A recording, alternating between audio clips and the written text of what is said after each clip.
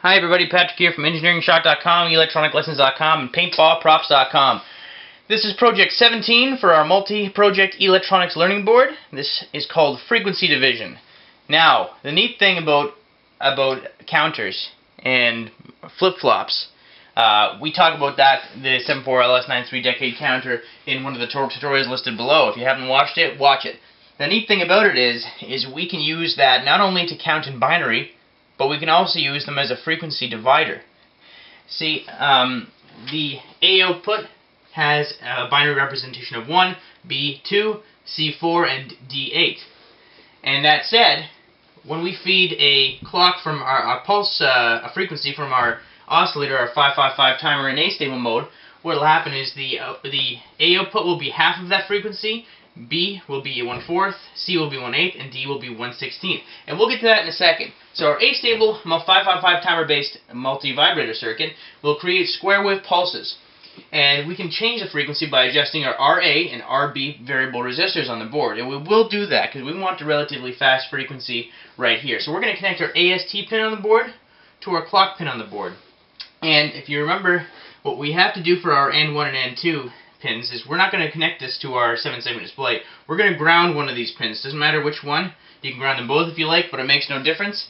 That will activate our counter.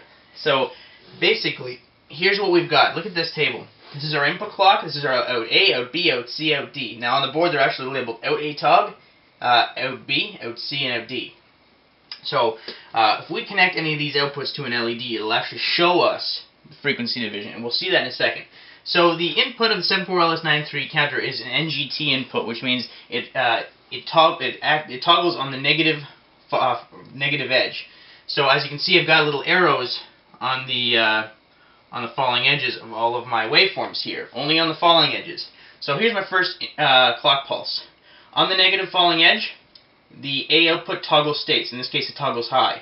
On the next falling edge, it toggles low, so it's toggling states. On the next falling edge of the clock, out A toggles high again, and on the next falling edge it toggles low again. So it's changing states every single time there's a falling edge on the clock. That's our out A.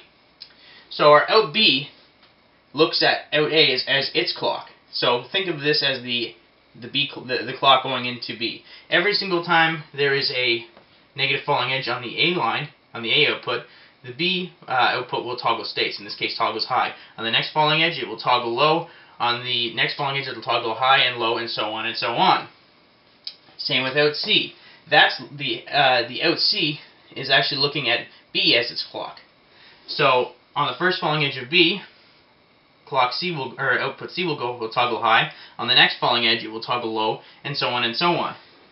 And D will toggle high on the first falling edge of clock C, or of out C, and it will toggle low on the second falling edge, and so on and so on.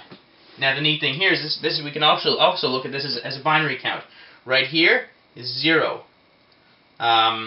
Here is 1. Here is 2. And I say that because this has a binary weight of 1, 2, 4, and 8. So here we have 1. Here we have 2, only B is high. So B is worth 2.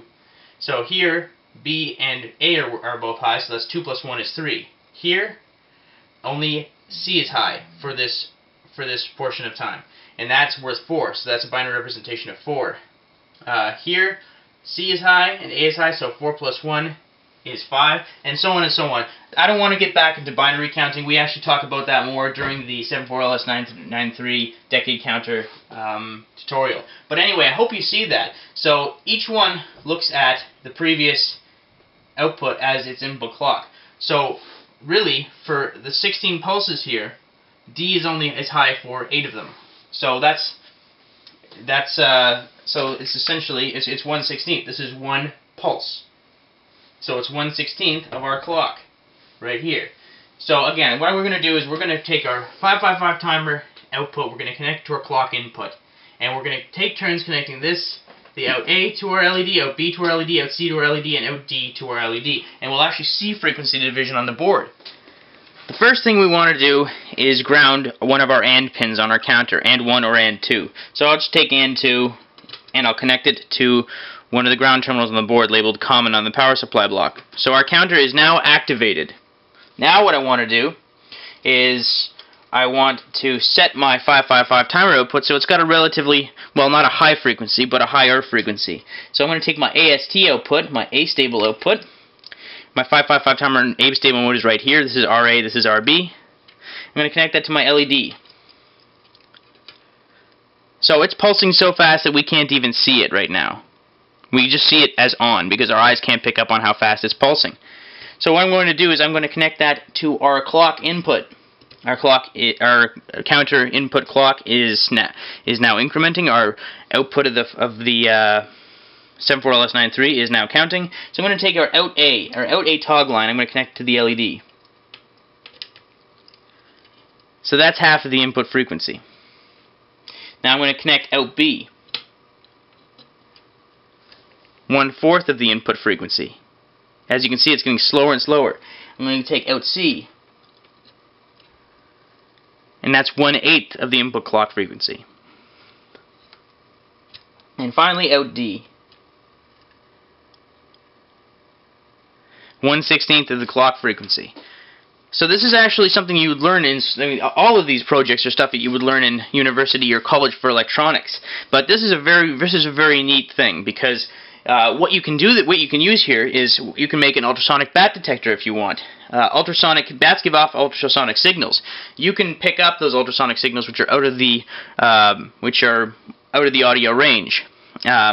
But you can receive them with ultrasonic transducers. You can amplify the signal, and then you can divide it down so it's in the audio frequency. So you divide it down 3 or 4 times, and you're well within the audio frequency. Feed that signal to a speaker, and there you go. You can actually hear the bat. So that's just one application for frequency division.